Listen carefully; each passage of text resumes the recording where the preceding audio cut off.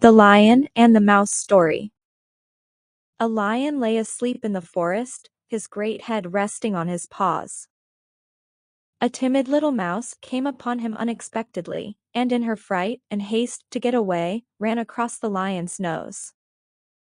Roused from his nap, the lion laid his huge paw angrily on the tiny creature to kill her. "Spare me," begged the poor mouse.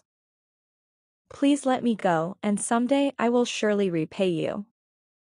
The lion was amused to think that a mouse could ever help him.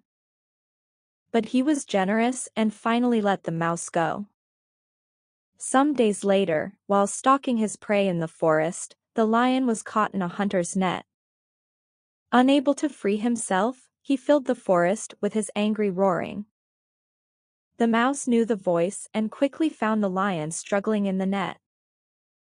Running to one of the great ropes that bound him, she gnawed it until it parted, and soon the lion was free.